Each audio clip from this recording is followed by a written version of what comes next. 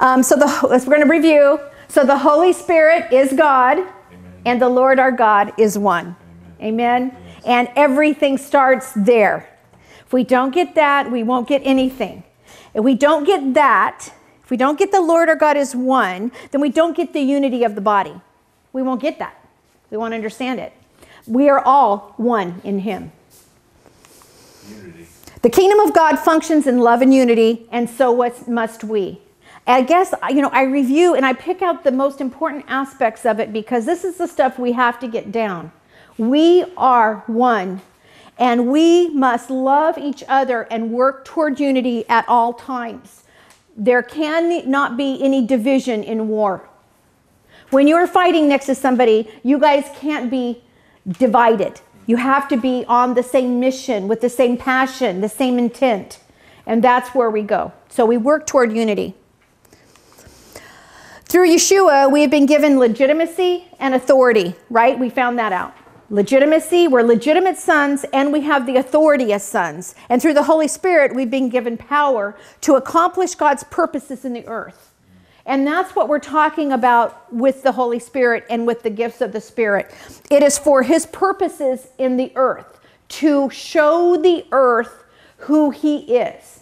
Amen. He wants to show the earth His goodness, His mercy, His plans. He is revealing. He is revealing all the time. Sometimes we are too dull of hearing or sight to understand what He's saying to us, but He's revealing all the time. Through that power, the power of the Spirit, His power, we will make His enemies His footstool. Amen? It says Jesus will. Jesus has, and we continue that mission until the very end. The directive's already been given. We must deal with the beastly nature of the old man and conform to the image of Christ. That is our inner struggle, our inner battle. Okay, we've got to have that battle inside of ourselves to reckon ourselves dead. Dead to sin, dead to the past, so that we can move on in newness of life, in the power of the Spirit, accomplishing the plans of our Father. Because we're not earthlings. We're citizens of heaven. If we do that, we stay passionate for the Lord, we will have our Shavuot moment.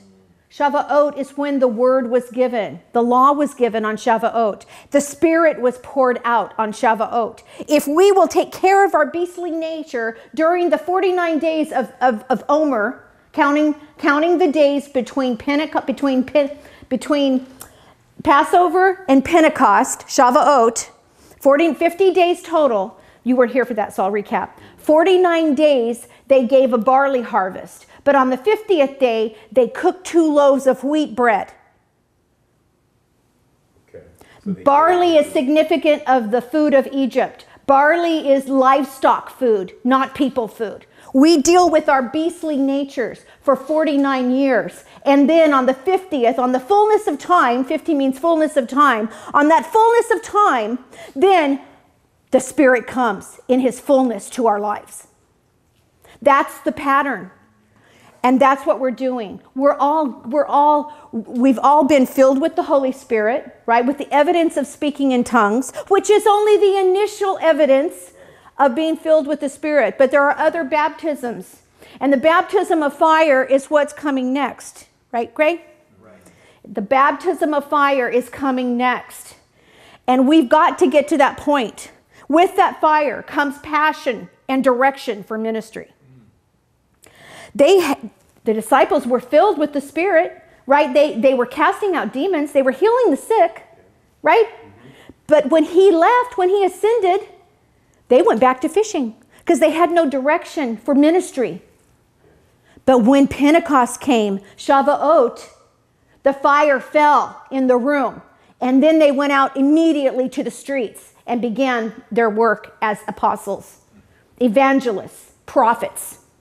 Fishermen with no education, okay? Tax collectors became apostles. Engineers, mechanics, fire chiefs. You should have a head start on us. Homemakers, teachers, business people, students. When the fire comes, you're changed. And that's the fullness of time. We've got to focus on getting to that point where we have the passion and the power to do the work of the ministry.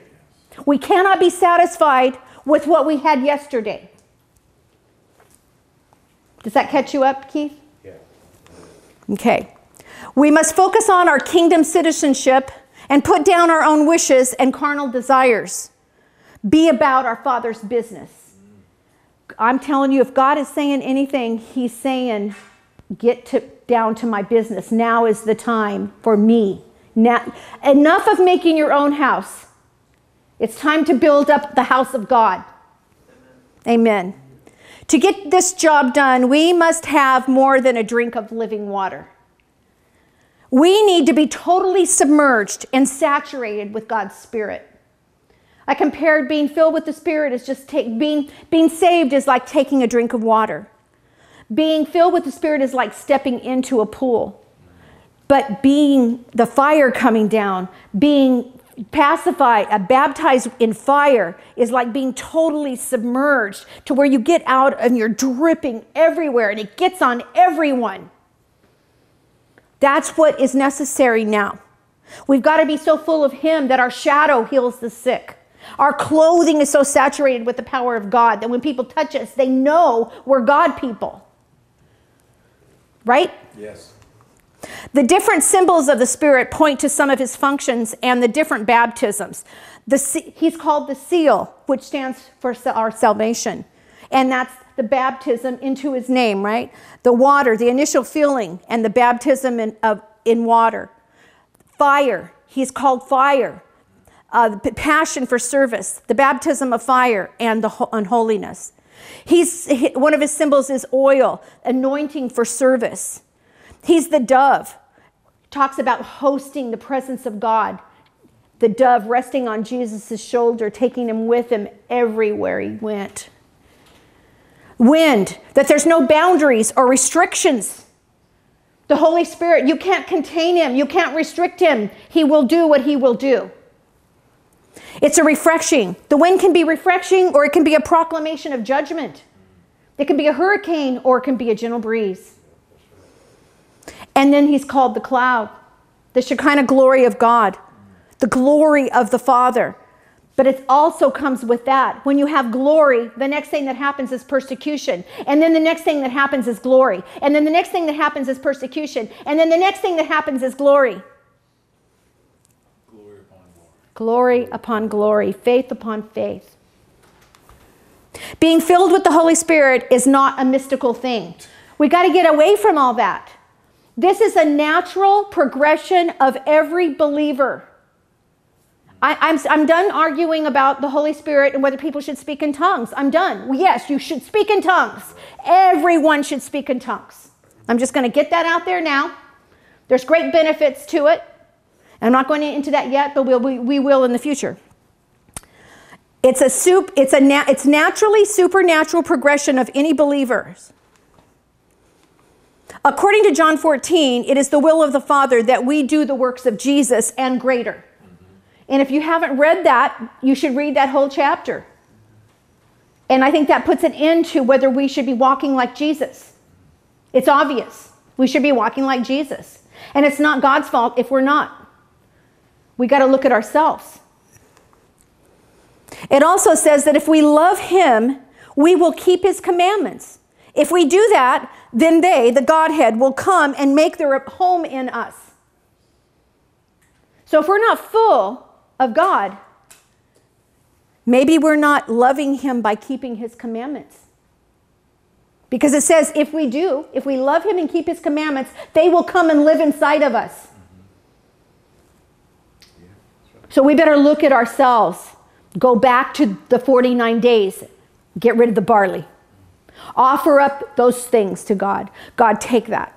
God, I lay that down. I'm laying that down at the altar. I'm laying that down at the altar. I see this, Lord, and I'm laying that down at the altar. Burn it up. Burn it up. After being filled with the Spirit, we are eligible to be a recipient of his gifts. A prayer language, praying in tongues, and one or more of the 9 gifts of the Spirit that are listed. You know, for teaching purposes, there's categories. But God can do whatever he wants to do. That's right. For us to understand what he's doing, we have categories. But you're going to see, as we did last time, that they all overlap. Okay?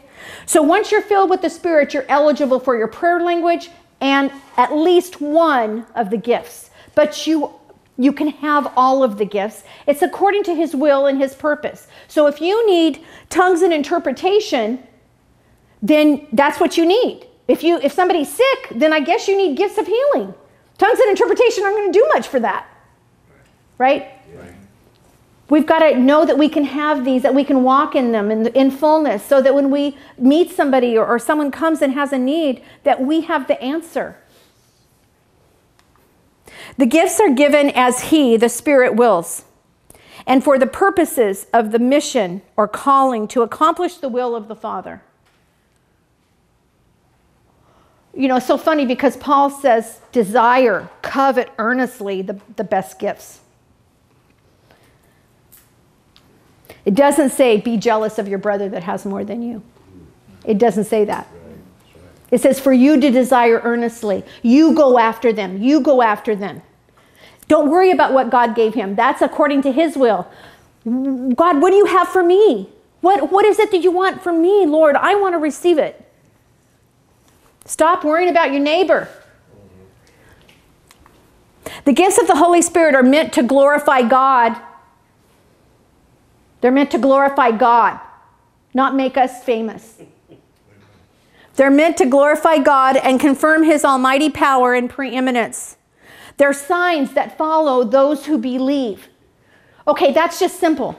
If we believe, we're going to have the signs. It says, the word says it. It says it. They are signs that follow those who believe.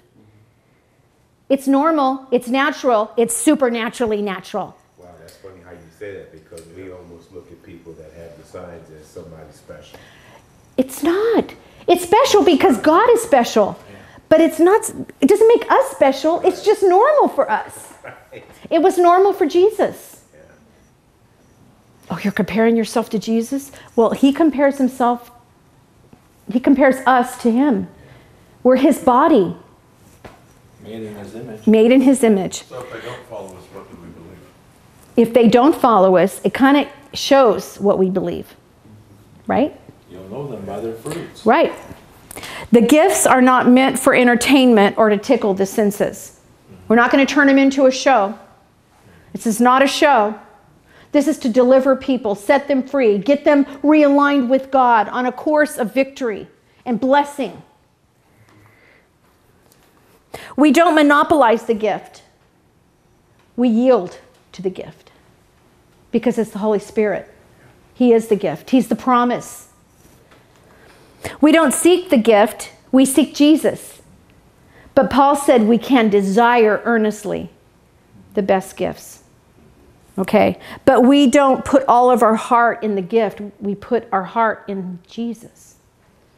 He's the giver of the gift. He's the baptizer of in the Holy Spirit.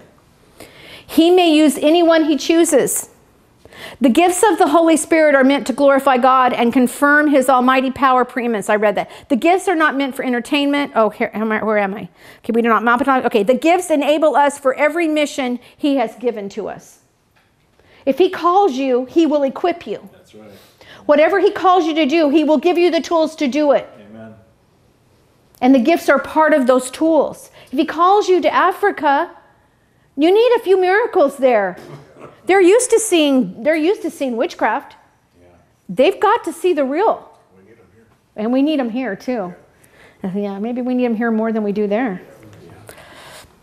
We must be obedient and responsible with the gifts, or we will end up in rebellion and witchcraft.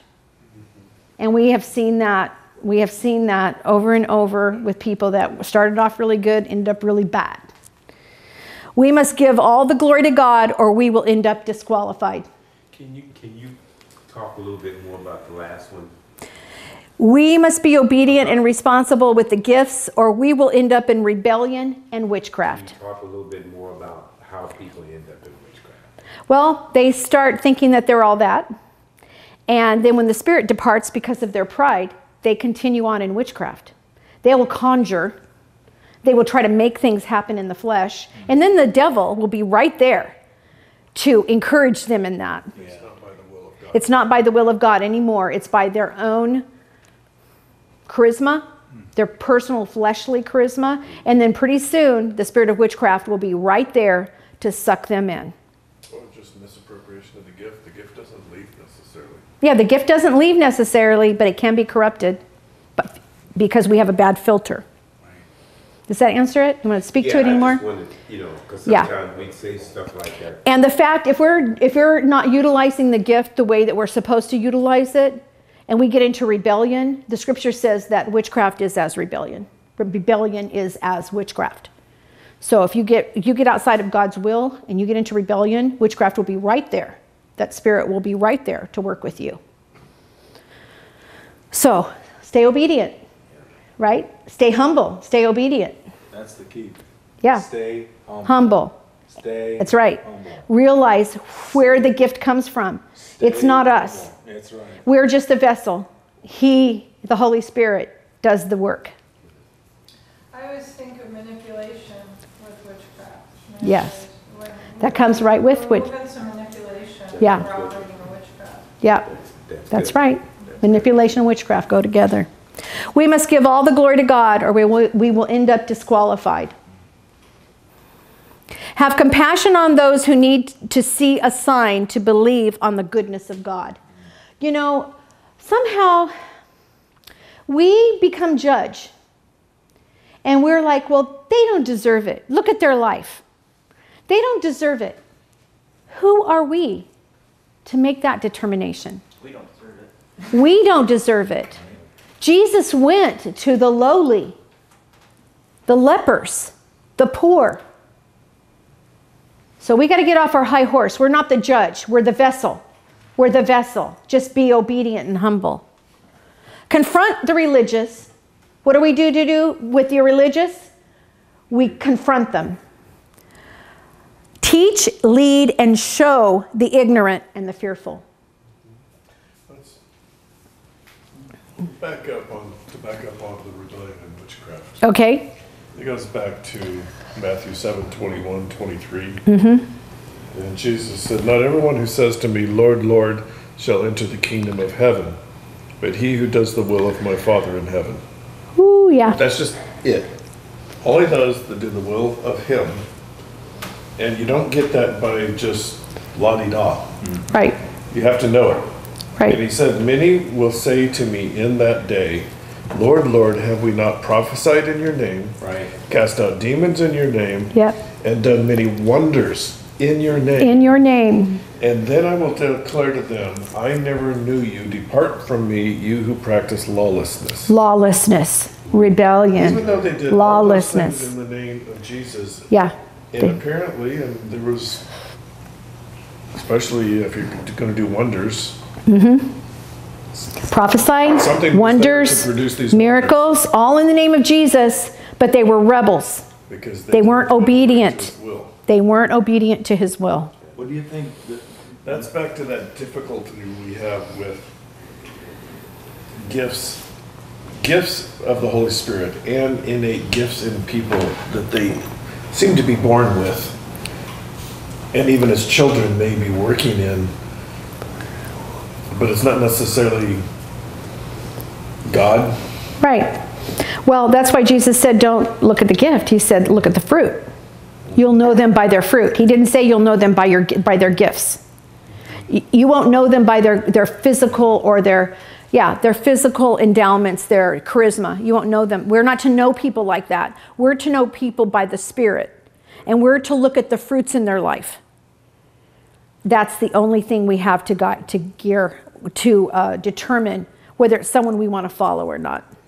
Because it could be manipulation. Manipulation, charisma, seduction, deception. Manipulation. That was excellent because when Stephanie and I were in the church in Sanford, we had a minister, woman minister, and from all appearances, she seemed like very, quote, spiritual and whatnot, and just something was wrong. Every time we turned around, she was chewing somebody out. It wasn't right. Yeah. And I prayed about it one day. I was like, God, what is going on? And God told me it was witchcraft. It absolutely blew me away. I was not expecting witchcraft. Right. But you know, that is the normal tendency of anybody that's prophetic, because we are very sensitive to the spirit realm. That is the one thing that we can, if we don't watch ourselves, we can get into. Yeah. When we go outside of His will, outside of what He tells us to do, and we just rip through the spirit and decide we're going to do it on our own. You start getting words like, from those kind of prophets, like, God's telling me you need to come and clean my house until you learn obedience. Yeah. That's witchcraft. That's witchcraft. Yeah. So we got to stay out of that. Okay, we're to confront the religious, but we're to teach, lead, and show the ignorant and the fearful. God separates the two. The fearful and the ignorant are not like the religious. We confront the religious because they should know better. They have the word. But the ignorant and the fearful, they don't. So we have more compassion upon them. And God does too. Paul admonishes us to not be ignorant of the gifts and to desire the best gifts. So it's possible, if Paul said it, it's possible that we could be ignorant of the gifts, right? He said, don't be, but it's possible. Okay, so now you ready to go on? Okay, so the revelation gifts reveal something. God is omniscient, but He doesn't give all of His wisdom to any one person. And He doesn't reveal everything to us all at once. He reveals a fragment of His wisdom, His knowledge of the future, to a man or woman, that which He wants that person to know at that time. That's what a word of wisdom is. It's a fragment of His understanding and omniscience of the future.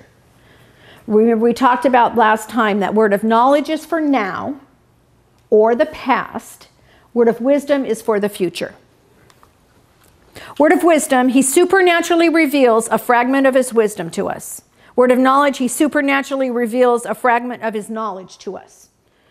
And discerning of spirits, He supernaturally reveals the spirit realm to us, whether it's by knowing or by seeing, by sensing, by hearing. Gifts of the Spirit often overlap, especially within their category. You see wisdom and word of wisdom and word of knowledge and discerning of spirits overlap frequently, because God's showing them something for the future, and it's still in the spirit realm. It hasn't manifested in the natural yet. So you're going to have all this overlapping. You'll see it in the scripture as we go on. We looked at Joseph interpreting Pharaoh's dream in Genesis 41 and saw that he gave Pharaoh a word of knowledge by telling him that the two dreams were one and that they were conveying the same theme. So that was a word of knowledge.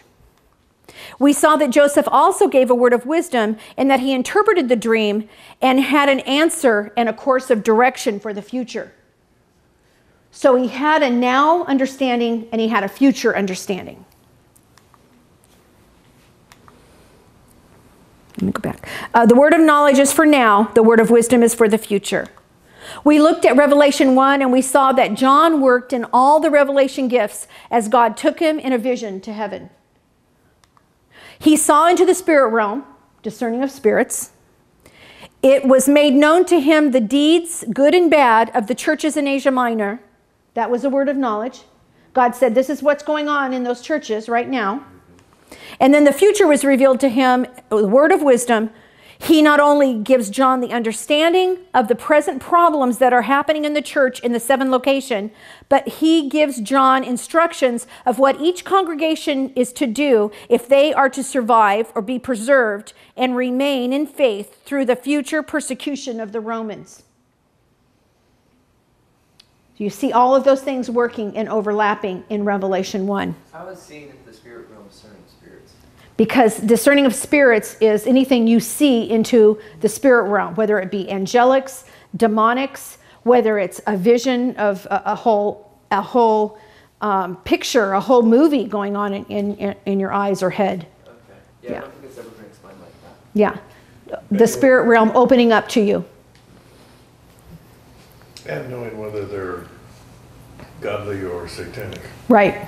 Yeah. Yeah. Discerning, being able to discern whether what you're seeing is God or some demonic entity is messing with you. One time, very short story. Okay. When we were over at your mom's, that lady that did all sorts of witchcraft stuff really was there and was talking to her. Yeah. I started seeing these twinkles of light over her head. And she saw me looking over her head and she says, "Oh, you see them?" And I said, "See what?" She says, "Oh, those are my angels." And I thought, no, they're not your angels. Yeah. They're twinkles of light, but they're not your angels. You saw them and you were able to discern good or evil. Balaam's donkey worked in discerning of spirits. Yeah, he saw an angel, right? You saw it. Yeah. He saw it. I ain't going there. That's right. No. So we looked in Acts 9 and saw an incredible believer, Ananias, who in a vision heard the Lord. So he heard and saw, right? Heard the Lord and saw Saul. He received detailed information about Saul, the murderer of Christians, who was waiting for him to come and heal him.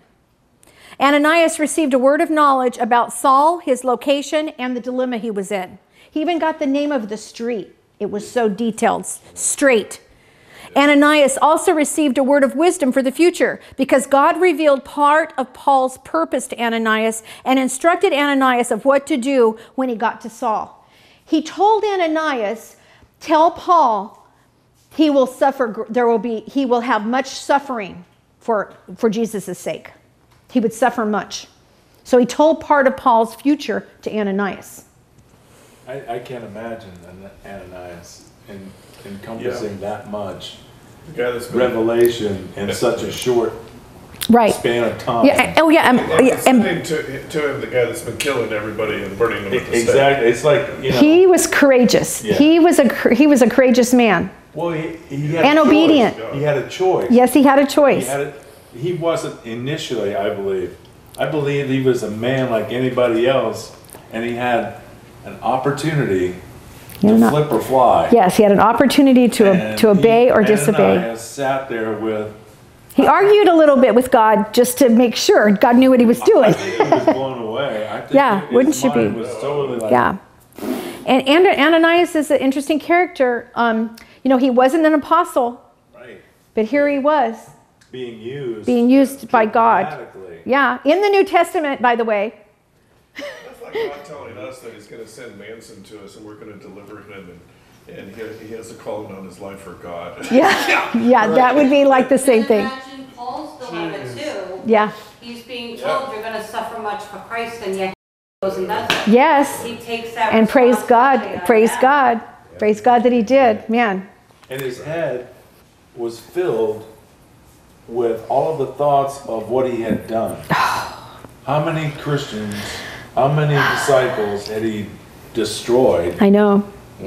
He murdered. And he was so enthusiastic about it. It was a He true was on conversion. fire. He was on fire. Exactly. For it. Well, God showed up in fire, didn't he? A bright light that just completely blinded him, That and he only- was changed. only He could saw. He was see. already going to follow God till death. And then all he had to do was switch over to Jesus. True. Who was True. already God. Yeah, true. Yeah. That's funny. So remember that Ananias was not one of the 12 apostles. He may have been one of the 70, according to history, who went out, and one of the 120. He obviously was one of the 120 that were in the upper room, according to history. He was devout and obviously full of the Spirit. And that's what it takes. Devotion and being full of the Spirit. And being obedient, open to hear from God and obey. Was Ananias a Gentile? He was from Damascus, so yes, we think he was a Bedouin.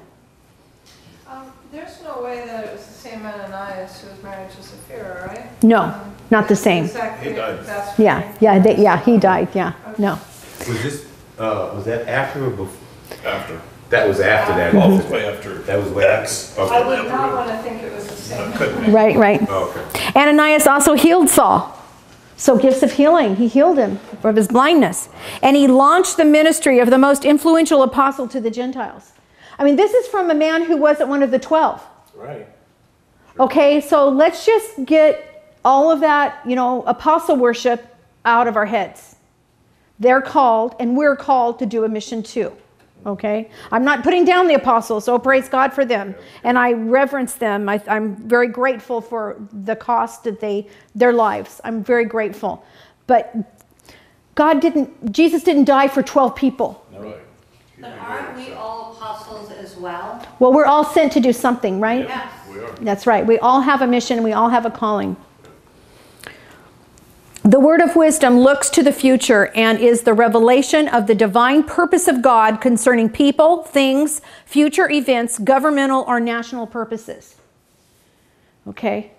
So God can reveal whatever he wants to reveal about whatever situation or person he wants to reveal to us. And it's for his purposes. It's not for us to be busybodies. It's for us to pray and to be obedient.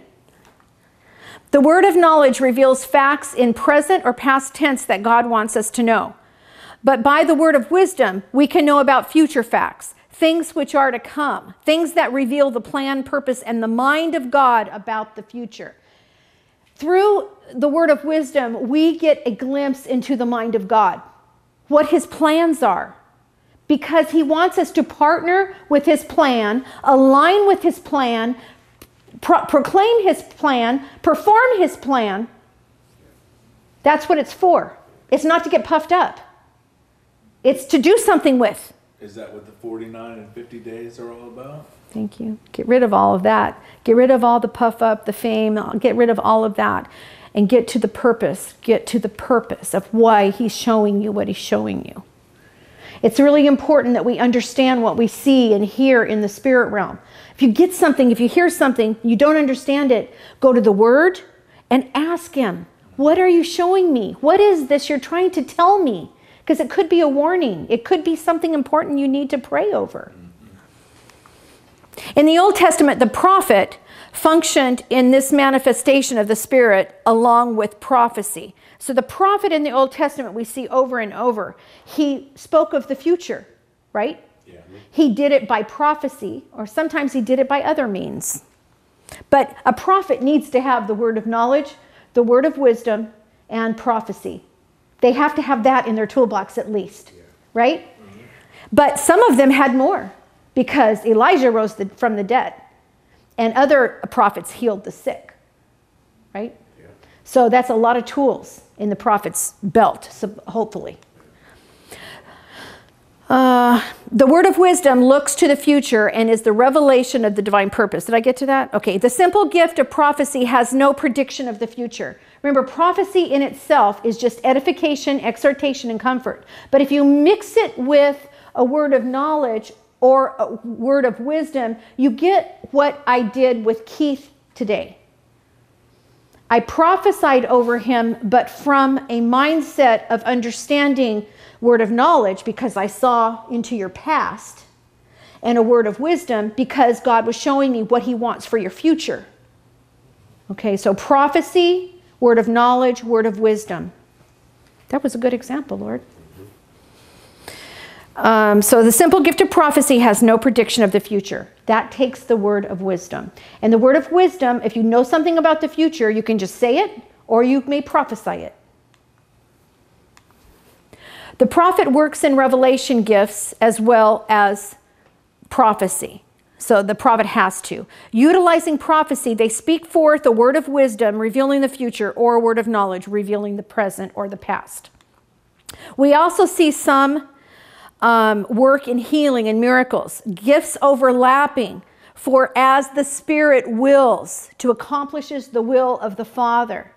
The gifts, whatever gifts you need for that particular moment should be there for you. Okay? They should be there for you. Word of wisdom doesn't have to be delivered by prophecy. It can just be spoken. It can come by prophecy, but it doesn't have to. Amen. Okay? God may show you something about what's going to happen to you in the next 5 minutes. You don't need to say, "Thus saith the Lord." Right. No, you just say, "Okay, thank you, Lord, for revealing that," and you begin to pray or do something different, whatever, especially if it's a word of warning. You turn the ship around. That's recognizing that religion. Stay away from religion. Exactly. It God doesn't can have to speak. be religious. Yeah, God can speak. He's not in a box. He's Right. not structured to, this is the manual, this is the only way. That's not exactly. Listen to the donkey. The wind cannot be constrained. Amen. Amen.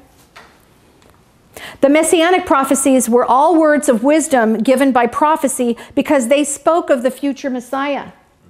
Other prophets delivered words of knowledge and words of wisdom by prophecy, like Jeremiah spoke of Israel's sin and idolatry, prophesying and preaching repentance. So words of knowledge. Hosea acted out Israel's sin and consequences of it.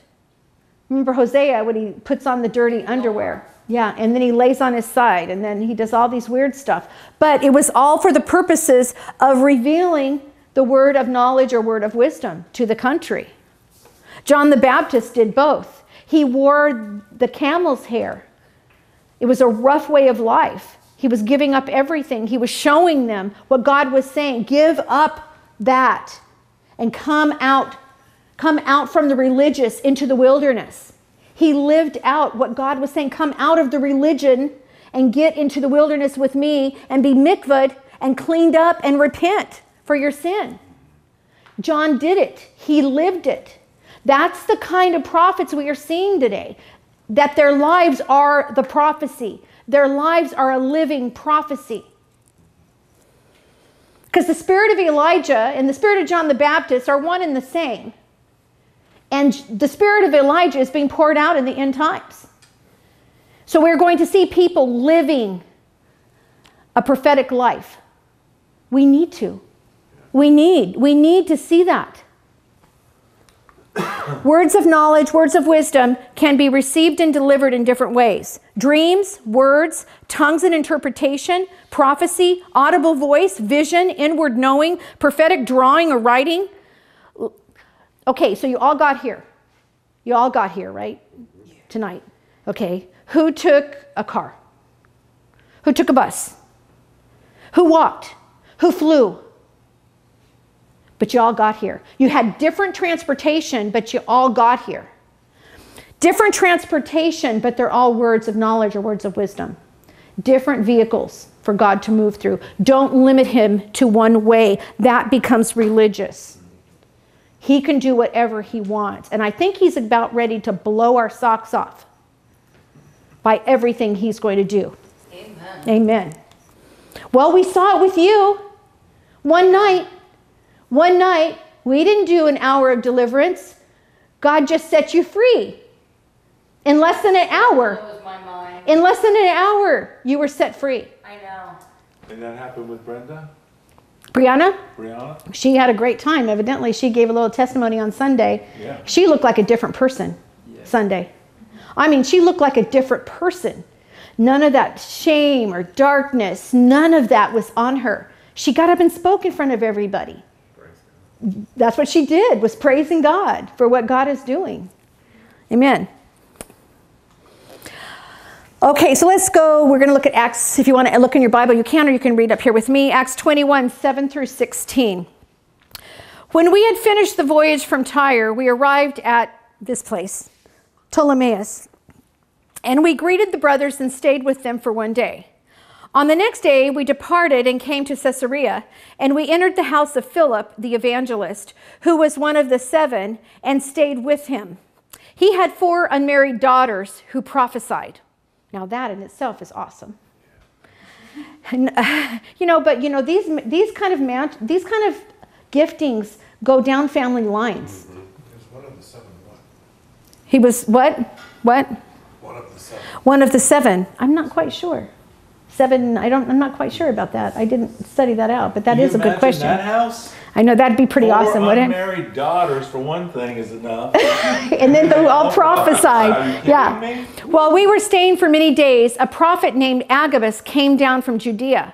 And coming to us, he took Paul's belt and bound his own feet and his hands and said, "Thus says the Holy Spirit, this is how the Jews at Jerusalem will bind the man who owns this belt and deliver him into the hands of the Gentiles." When we heard this, we and the people were urged him not to go to Jerusalem. Then Paul answered, "What are you doing, weeping and breaking my heart? For I am ready not only to be imprisoned, but even to die in Jerusalem for the name of the Lord Jesus." And since he would not be persuaded, we ceased and said, "Let the will of the Lord be done." Now, I wouldn't recommend not obeying the word of the Lord, but Paul didn't. The word, though, wasn't for him not to go. It was just what was going to happen. What was going to happen. So that was a word of wisdom. My point in sharing this was that was a word of wisdom given by demonstration and prophecy. That's pretty interesting way of delivery. And I think in this case, it was probably to give him more fortitude that when it happened that he would know it wasn't just incidental and it wasn't necessarily Satan directly. That It doesn't say that. It doesn't say whether it was, all we know is that it didn't discourage him, but all we know is he didn't obey. He didn't stay there. Could go either way on that one. Right, you could go either way on that.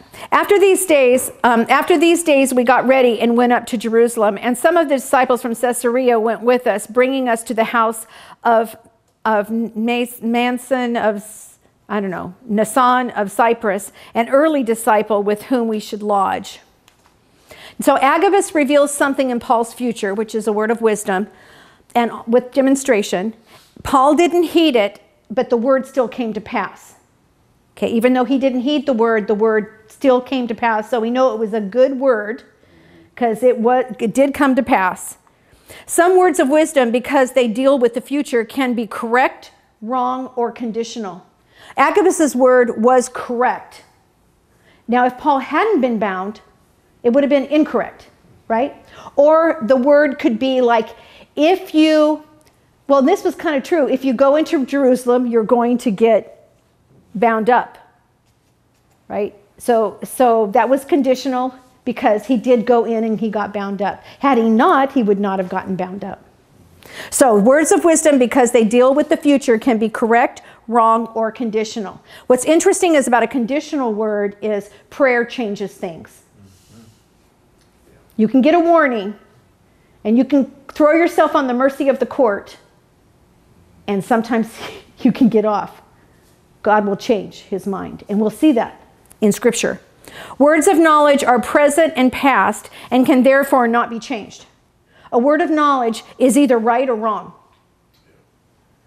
Grayson, he's practicing, and he comes home and he says, "Man, I thought I got this word for somebody," and so he has a way of asking questions and getting the person to talk about it, so he can verify whether his word was correct. He was completely off. Do you want me to tell it? Yeah, tell it. Okay, so we were on the plane from Phoenix to Florida, and I was next to a dad, a mom, and then his 3 daughters. And I'm sitting there, and I'm just thinking, Lord, what do you have for him? Anything, I get stuff like he's an electrical engineer, and specifically works on F-35s. And I'm like, okay, so we're in Phoenix. Well, let me do some research first. I paid $12 for internet, by the way. Oh my gosh. Just to look this up. So I paid $12 for internet because we were on the plane. And I'm like, our F-35s, which is very nice, the nicest military jet that's out there right now. Our F-35 is based in Phoenix. And right next to this airport, there's Luke Air Force Base that has F-35s there. I'm like, okay, so there's probably pretty accurate. And it's Luke Air Force. Right? Let's get really spiritual. Yeah. So I'm I'm like, okay, God, this is good. So I look over at him, and he's next to me, and he's got like a military style watch. He's got a buzz cut, and I'm like, okay, this is going good. It looks good, you know. It looks good. And Ooh. Okay. so I talked to him, and they're going on vacation. They're going down to the Bahamas on a cruise, and I'm like, so he makes pretty good money. He can support that. So every check.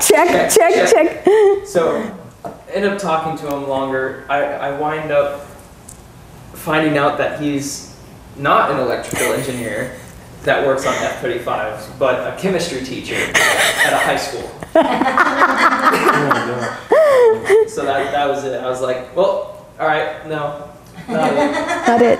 But, Did you tell you? No, he never told him. No. He was testing the gift, you know. He's trying to learn, but he has had really accurate. He's had really accurate words too. Give us a short, accurate word that you've gotten. Me. yeah. Well, Oh, that's true. yeah. Yeah. Me. I'm sitting right here. Yeah. He was dead spot on. Spot on about your life and stuff. Yeah. Man. See, so you gotta test it out. You gotta I've get had successful practice. ones outside of church. I've had one, and it was a word of knowledge about a lady's lower back. That was it. Yeah. But Just- everything else, other prophecies, nope. Keep You've had working. words of knowledge though in dreams that were accurate. Well, yeah, but Yeah. well, It's just a I've different way to get had, them. I've had other people's memories thrown at me, but it wasn't me doing it. I'm just available. Was more of the thing. Yeah. But it's still a word of knowledge. Yeah, it wasn't like I was seeking it out though. It was kind of like God needed to tell that person, and I'm a vessel. Yeah. So yeah, we've got to practice in the gifts. You know, you don't always. It takes a while to get accurate and feel comfortable and have faith to know that yes, what God is saying is true, and you know you will. And the more you utilize them, the stronger you're going to get in it. Okay. Two things. I have a question then. When I was sitting and journaling on Saturday morning, and I kept seeing that picture and with Lisa in that house, what was that a gift, or was that just Yes. God saying, listen? Yeah, you were journaling and you got into some prophetic writing, and God started revealing things to you. So word of knowledge by prophetic writing, and then and then you said you saw it. Oh, yeah. So then it was Very vision. clear. So yeah, definitely it's a gift. Definitely. Sure, not anything we can do. And most people are not at all in tune to this without the Holy Spirit. They're not. Now, if they have a spirit of witchcraft, they can. Okay. So Sean Bowles says.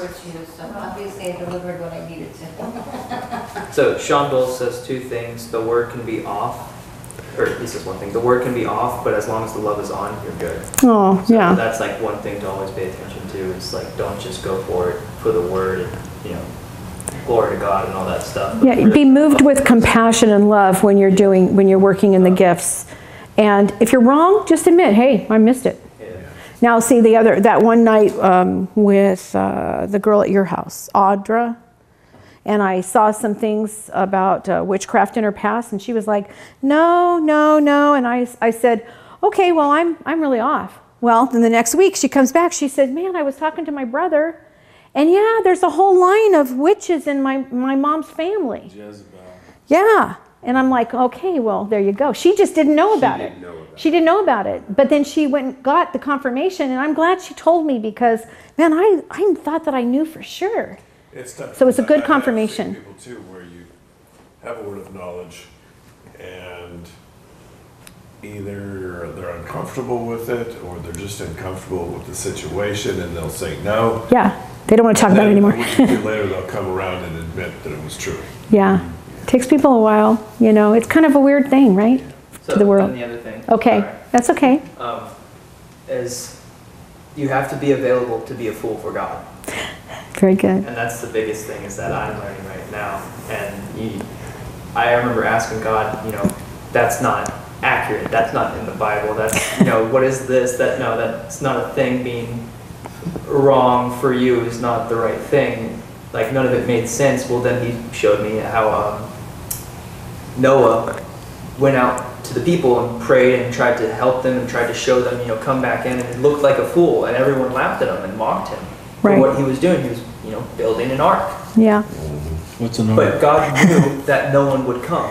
But he still wanted him to be obedient to his word.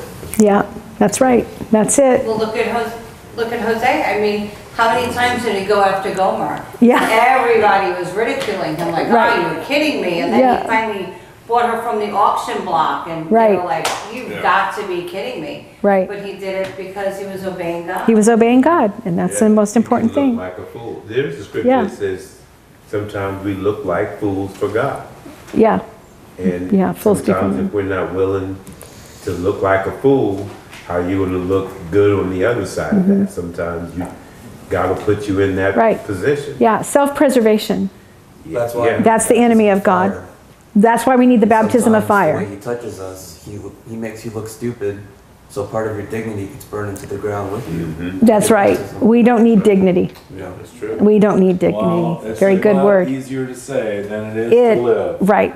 In Well, this that's part of the lifetime, time, though. See, That you, this Baptism of lifetime, fire, he burns it up. recognizing yeah. that's why you go- would you be take baby envious steps. of other people and saying of them, man, I wish I had that.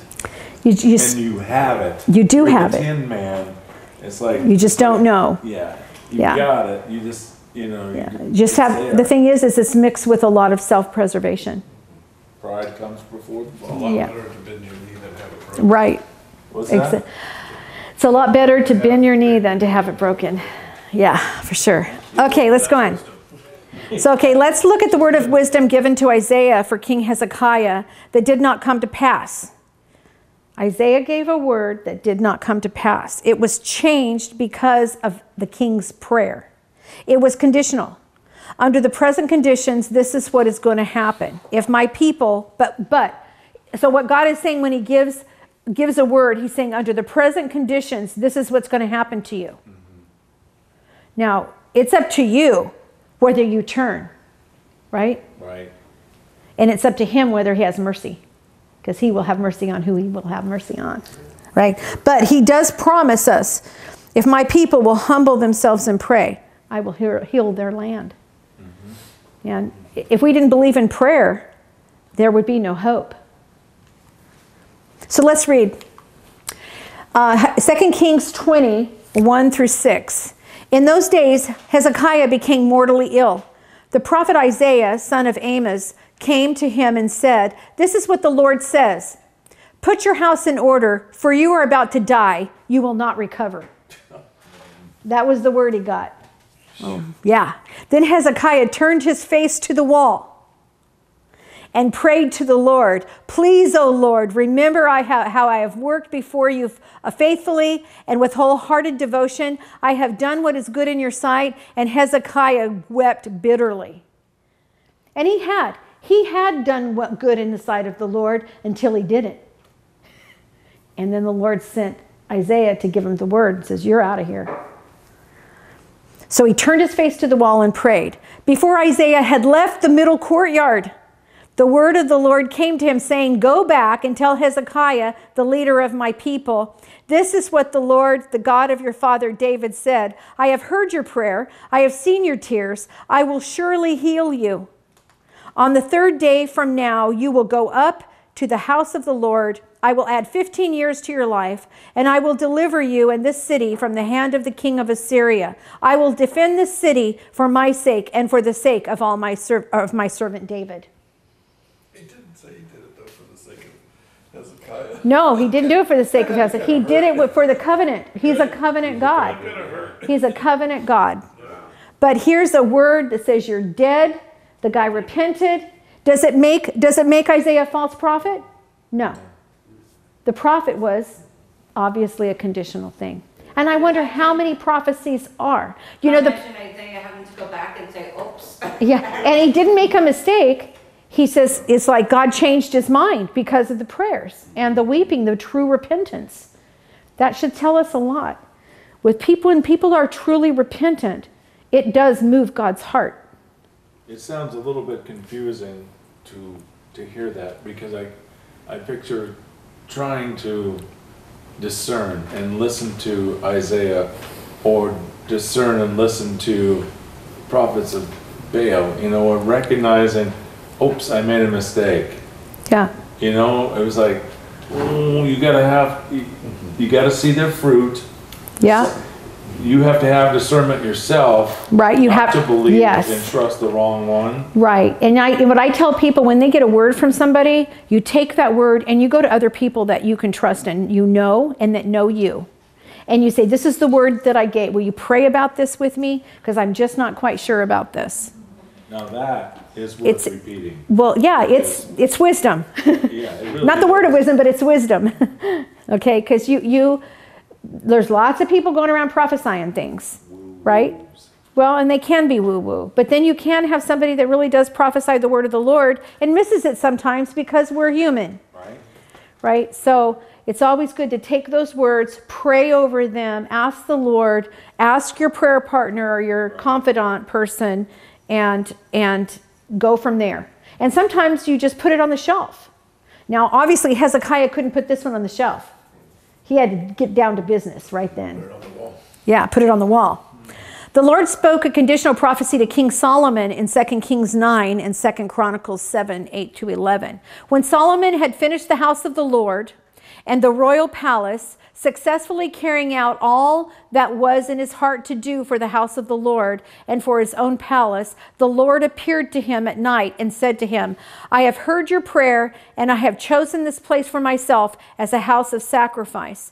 If I close the sky so there is no rain, or if I command the locusts to devour the land, or if I send a plague coming among my people, and my people who are called by my name humble themselves and pray and seek my face and turn from their wicked ways, then I will hear from heaven, forgive their sin, and heal their land. So he's making a covenant with him, and he's saying if he has to discipline them by devourers and famine and drought, if they will humble themselves and pray, he will hear from heaven and he will heal their land. That's a conditional prophecy. Okay? Now my eyes will be open and my ears attentive to the prayers offered in this place. For I have now chosen and consecrated this temple so that my name may be there forever. My eyes and my heart will be there for all time. And as for you, if you walk before me as your father David walked, doing all I have commanded you, and if you keep my statutes and ordinances, then I will establish your royal throne as I covenanted it with your father David when I said, you will never fail to have a man to rule over Israel. That's a lot of ifs. It's a lot of ifs. And you got to think about, he had built the temple. Now you got to go back and read how much it took to build that temple. And when they were done, the glory of the Lord came in the temple. The priests couldn't stand. It was so thick. That's what's supposed to happen with us. We are that temple. And if we will follow his statutes and ordinances, all will go well with us. If we turn from them, and he disciplines us, if we will bow our knee in repentance, he will come and heal us. It is a promise to us. We are the temple of God. The covenant of David is still working in our lives because it came unto Jesus. And we're in Jesus. Jonah received a prophecy with the word of wisdom about Nineveh, right? That God was going to wipe them out.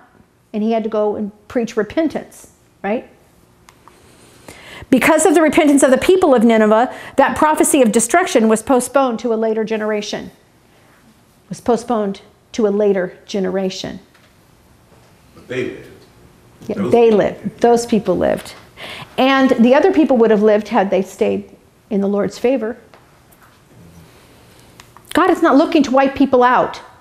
He does. But he does.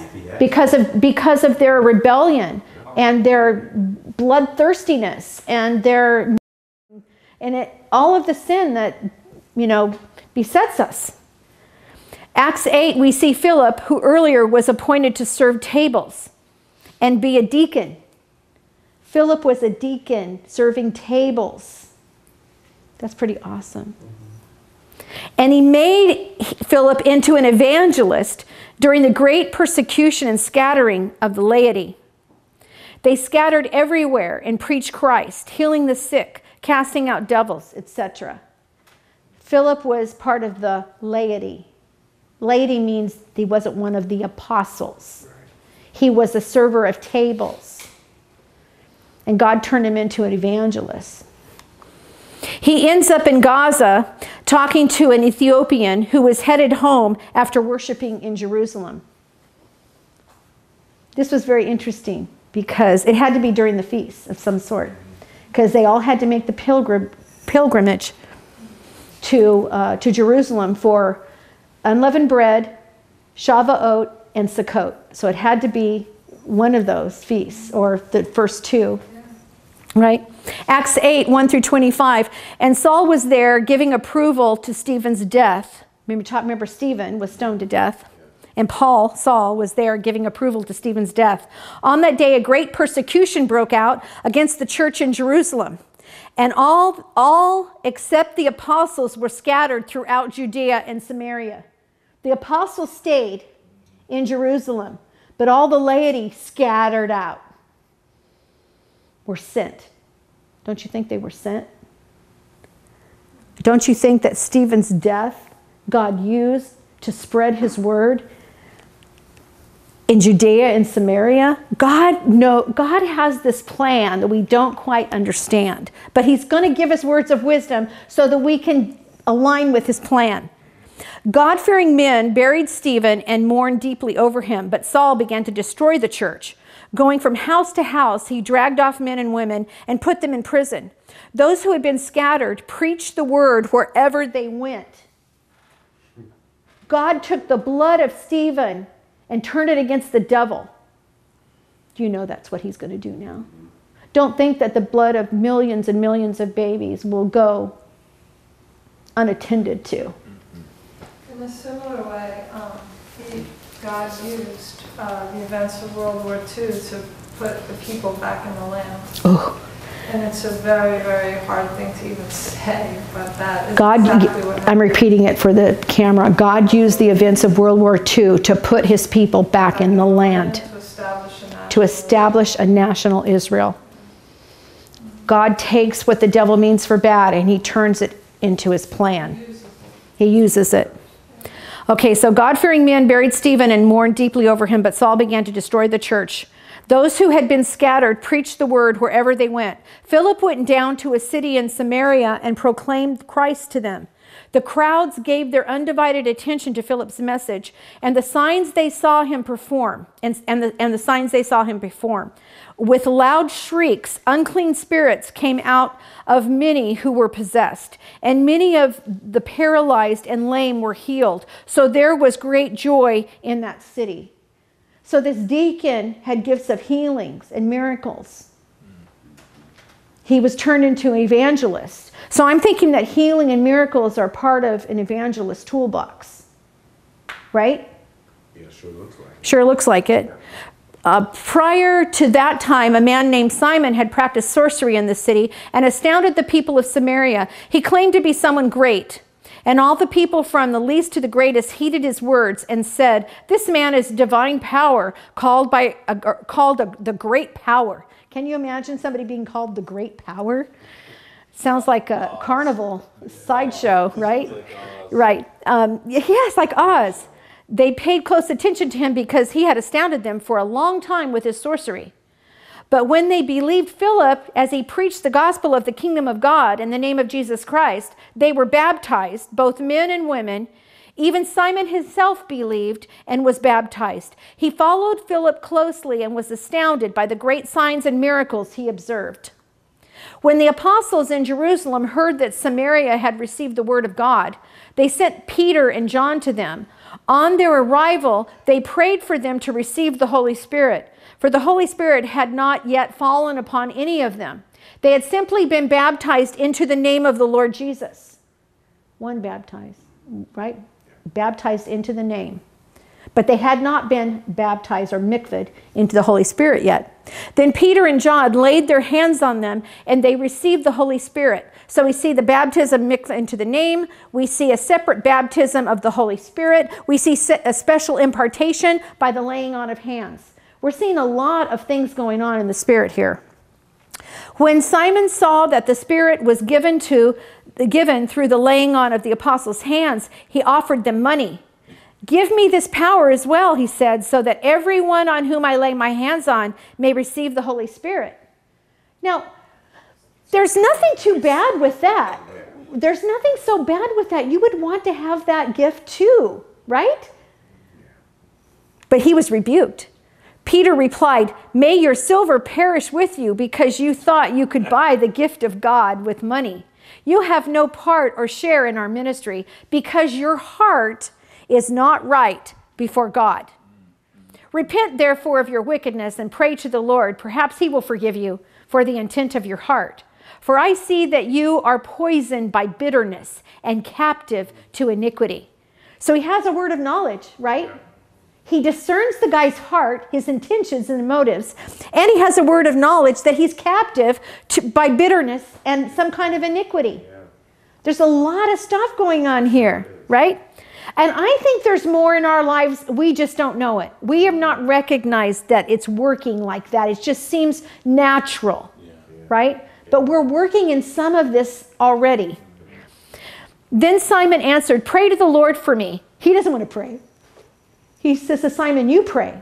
You pray for me. No, he should have got on his face like King Hezekiah did, like Solomon did, go to the wall.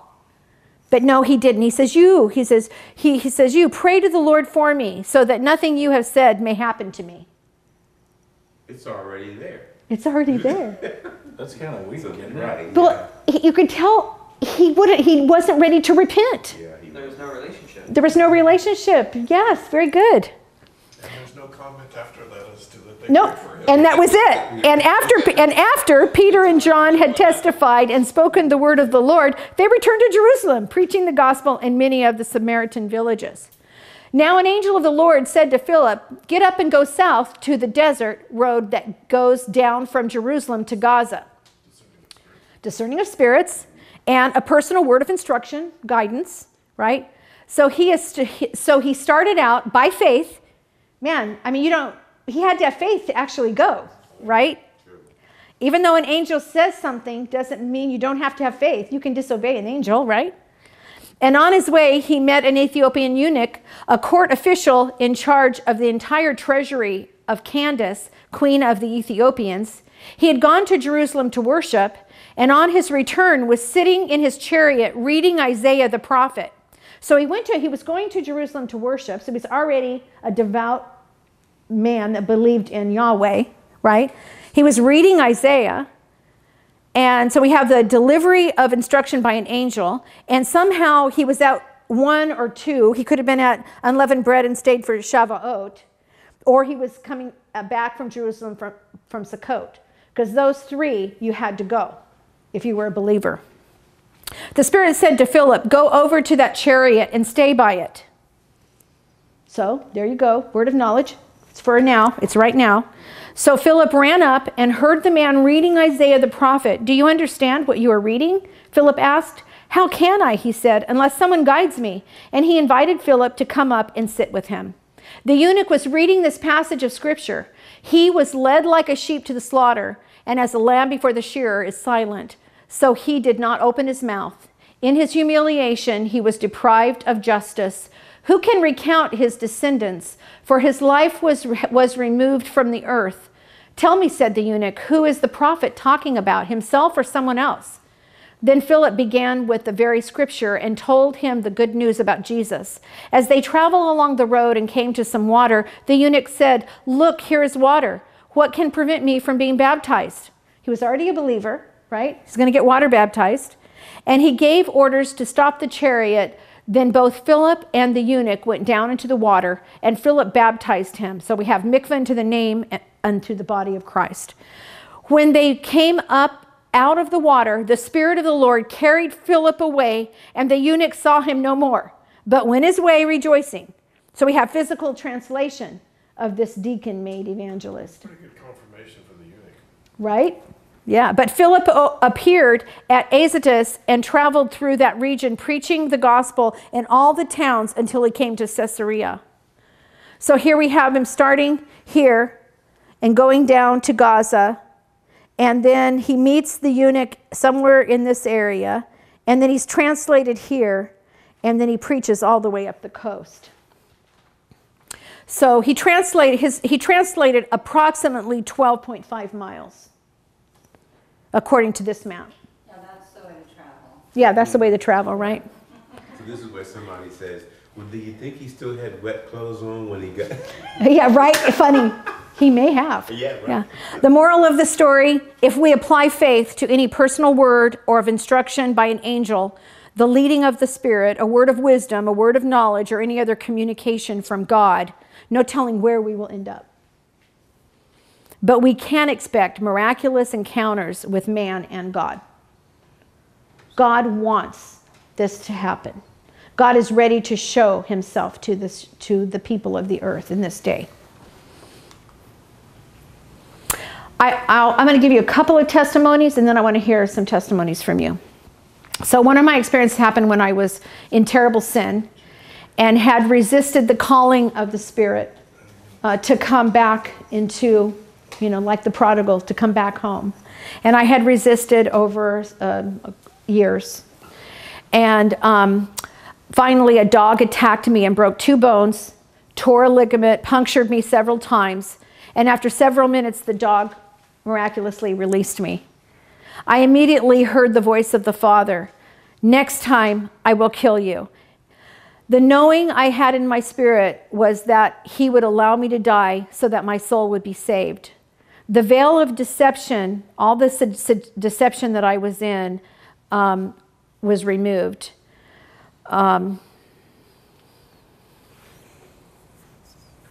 And I realized at that moment that God was just disciplining me so that I would come home. And he warned me that if I didn't come home, that the next time I would die. This began true repentance and the life of restoration that I have today. A word of wisdom given to me by an audible voice of warning of the future I would have if I continued in the direction I was going.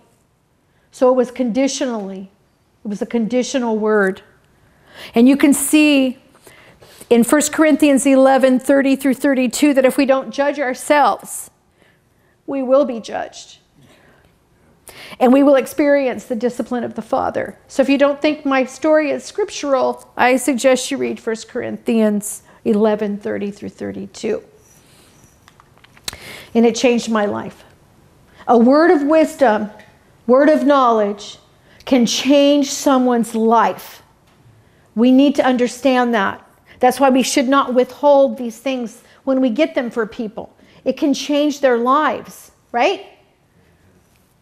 For over 10 years, I received through prophecies of prophets and other people that I would have children.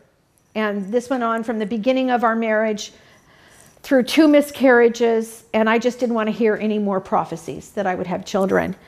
The prophecy came to pass after 14 years, but during that time, I lost hope. We were ready to adopt, and we were discussing agencies when I found out I was pregnant with Andrea.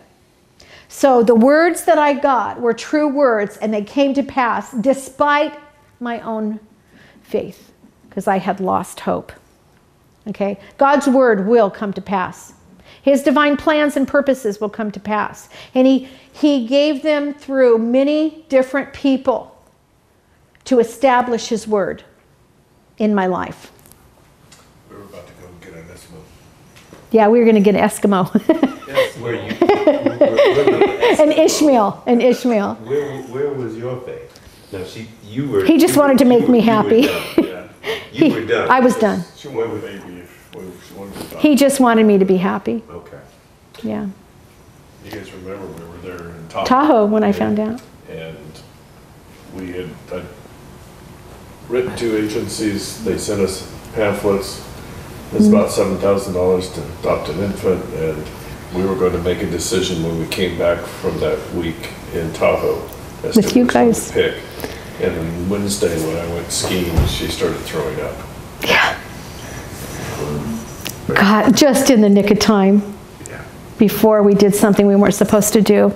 I tell you what, God is good. That's confirmation almost always for me that in the nick of time. In the nick of It's time. not way in advance and there's no problems. Yeah. It's just, no, it's right down to the wire. And Yeah. I think what I want you to take away from this story is that the people who prophesied over me, it was the word itself that bore the seed that came to pass. It wasn't my faith. Okay? When the prophet speaks a word, sometimes you have to agree. Sometimes you fight against it, but it will still come to pass. If it's a true word from God. Yep. I think the bigger miracle to me was an understanding. We lost our second baby. It been in Allison for 2 months. We saw its heartbeat and then it died. That's what lifted us up. And Allison was so mad at God. And what amazes me the most, it was about, let's see, we were in Tahoe. We always went the week of Valentine's, February 14th. Somewhere mid-January, Yeah. you had finally cried out to God and said, fine, I can live without a baby if that's what you want the rest of my life, but I can't live without you. You were done being mad at God. Yeah. I'd given up my anger toward God. When we went, and they can measure babies pretty accurately and know about when they're conceived, New Year's Eve. And we already knew from a couple-week period and what was going in her work and mine. We knew Andrea had been conceived on New Year's Eve. Before Allison had even made amends with God, she was already pregnant. Yeah. But I know God knew she was going to, and gave Andrea to us then. God is good. all the time. And the last one I wanted to talk about is at a Full Gospel Businessmen's meeting, you called me up to pray for a young girl.